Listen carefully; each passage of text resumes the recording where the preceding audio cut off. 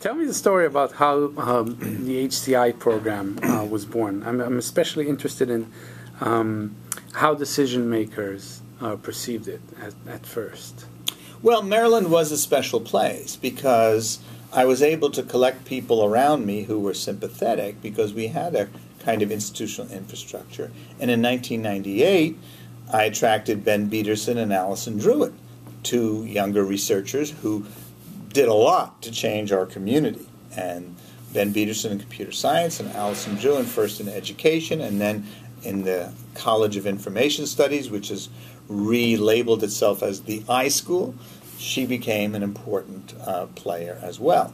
And so that the Human-Computer Interaction Lab, by the year 2000, I was able to turn it over to Ben Peterson, who ran it for 5 years, and then Allison Druitt for 6 years, and now Jen Goldbeck is running it. For me, there's greater satisfaction and a sense of accomplishment to have turned over the lab to somebody else. It wasn't Ben Shneiderman's lab, it was the HCIL. And having just celebrated our 28th symposium, it's very satisfying to see that other people are carrying this forward independent of me. Of course, that gave me the freedom to go on and do other things.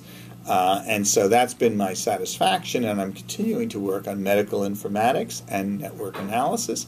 And my fun is to work with my graduate students, writing the next paper, helping them with their dissertations, and working on the next cool and useful idea. Were there any objections to the program or the lab at first? I would say there were no fierce objections, because we had enough of a body of faculty, and of course, as in many things, the students were ahead of the faculty. The students always filled our classes, and there was clearly a demonstrated need. The students in these HCI courses would say, this should be required for all computer science students. Well, that's not happened, but we've continued for more than 20 years, I'd say, of having an undergraduate course in HCI, and now in the iSchool having a variety of courses. And we're shifting into the social media topics and having courses on those topics. So I would say there was some resistance by people, and I think they would say still, there are those who see this as, well, this is, Ben does good work and he's successful, but it's not really computer science. Okay, the fact that I was elected last year to the to the National Academy of Engineering suddenly shook up some of their expectations because that work was becoming recognized way beyond the boundaries of any university structure. And I think that's a common kind of experience when you're in an environment in a particular university or a company. You're in a sense in competition for the attention of your colleagues. And so it's harder to gain that kind of support for your work. However, I would say it's not a problem. I mean, it's a matter of which resources get allocated, how much we can get. We get not as much as we want, but nobody gets as much as they want. And we get good students, and we have the resources and facilities that we need.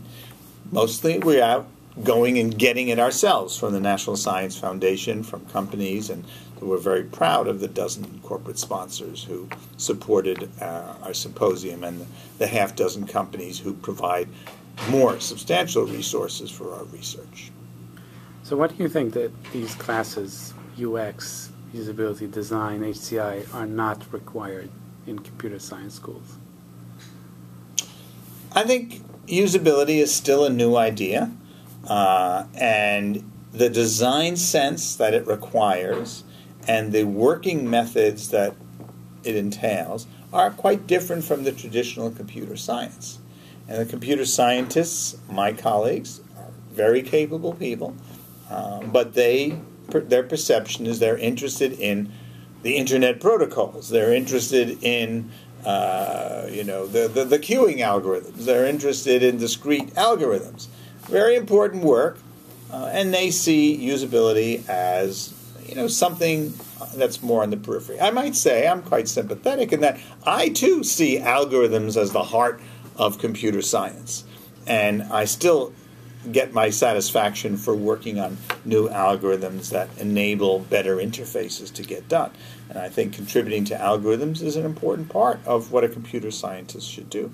I tell my students who are working on a PhD that getting a PhD in HCI, in computer science, is twice as hard as the regular dissertation. I mean, you have to do the computer science, I think, and you have to do the HCI. But it's bounded. It's only twice as hard.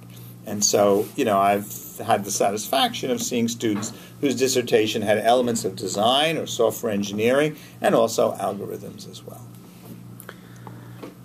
What would you recommend to people who wish to promote a design or UX research academic program with conservative universities that are sometimes led by technologists?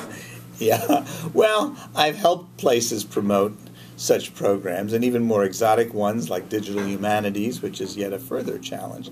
I think there's a growing acceptance and awareness of these things. I think the first major thing is quality of the work that's done. So you need to get really good people, and you have to produce really good work. And then, the doors will open. So you need to demonstrate participation in the major conferences. And I think it helps that we have strong industry support, that there are organizations like Usability Professionals Association, and there's a constant flow of requests. I would say every day I get 1 or 2 requests from companies who want to hire my students. So I think that's an important factor of promoting more practitioner, professional-oriented courses. And the research side, the number of journals and conferences continues to grow, and HCI is, in most places, well accepted as a component of computer science. It's in the ACM curriculum. The number of books, the number of students is strong, and, we're growing. We're still growing, okay? It's still a struggle, but the news is pretty good. All right. When I ask UX people who practice user research, what is their biggest challenge, I usually hear how hard it is to engage stakeholders with research. What are your thoughts on this topic? I would say stakeholders in terms of companies Yes. research. I see enough success stories that I'm not worried about this. Not every proposal from a usability person is brilliant and deserving. So we shouldn't, assume that everything that's usability related is great. But I think a well-conceived plan and a clear justification that cites examples is very powerful. I really find it very powerful to have the book by Randall Bias and Deborah Mayu called Cost Justifying Usability. Many excellent papers in there. Claire Marie Karat's excellent paper from 1997, which showed, within IBM that each dollar spent on usability had a $100 payoff in the life cycle of a product. I think those kind of data items are really powerful in gaining acceptance. Some of my memorable satisfactions is being invited to speak at a company about usability, and it was a whole new idea, and I did the pitch, I talked about usability labs and how they could do it. I was very specific, and I described how they should do it. And at the end of the meeting, the manager gets up and he says, okay, I've got $30,000. Who'd like to take us, build a usability lab within 6 weeks and run our first test? And that was it. He saw it, he got the idea, he recognized its value, and there it was. Other famous stories here in New York. I worked with a very capable team at Citibank, which in its early days on 42nd Street and Madison Avenue had a usability test lab, one of the early ones, to test bank machines. And they did a lot of testing.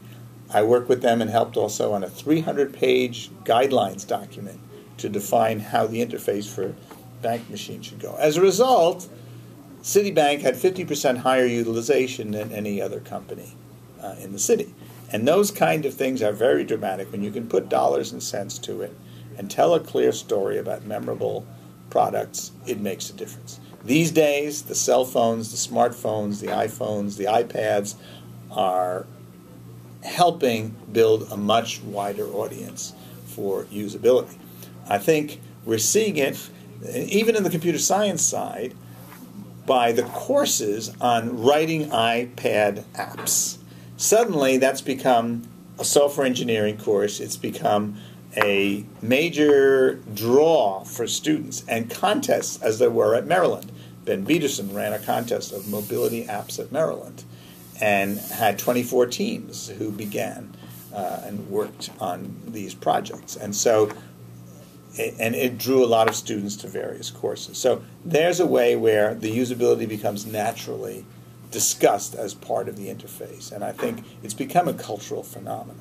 It's moved on to my own interest of information visualization, where the New York Times and other sources are doing such interesting visualizations that it's become a cultural phenomenon. And rather than having to push it so hard, again, I get more requests per day of people who believe that an hour spent making a great visualization will save, cure world poverty and hunger. Maybe that's extreme, but there's high expectations, and it's become a cultural phenomena. And I think there are some very nice payoffs, whether it's financial information or medical lab tests or other important information that can be presented in more meaningful ways. So we're getting there. We're getting there in a wonderful way where people recognize and appreciate and value usability. I'm hearing from UX practitioners who work in agencies or consultancies, as well as from self-employed practitioners, that research is usually the first thing to make it out of a design project. And this is after the client sees a project proposal. How do you think UX researchers can prevent this from happening? Yeah, the term research has a kind of esoteric tone to it in a corporate environment and suggests payoffs that are 3 to 5 years away rather than 3 to 5 months away. And when times get tough, companies don't have a 5-year perspective. They have a 5-week perspective. And so usability people have to work on shorter time frames, and they have to produce results. And not every usability professional has done magic and wonderful things. And so, they will have some struggles. But I do think that the notions of very rapid usability testing have been quite accepted. The cost is low, the time imposition is low, and the payoffs are large. I think it's very powerful in the current agile or lean development strategies when you say our first usability test is June 15th, and then you have 3 weeks to revise, and on July 7th is our second usability test, and on July 28th is the third usability test, and if you pass that, then you could ship. But you have to have it set in place in a strong way that the acceptance test and the usability test have power. And it does take a vigorous usability promoter to make those things stick in corporate environments. There are dangers, we've all seen them, where, oh yes, there's a usability test, there's a usability report, but the pressure to ship is too strong and nothing gets done, or minimal things get done. So those are the things to watch out for, and the usability people have to get onto the schedule and onto the budget at an early stage so that they can be influential in the development process. All right, that's all I had. Thank you very much. Okay, that was good and easy.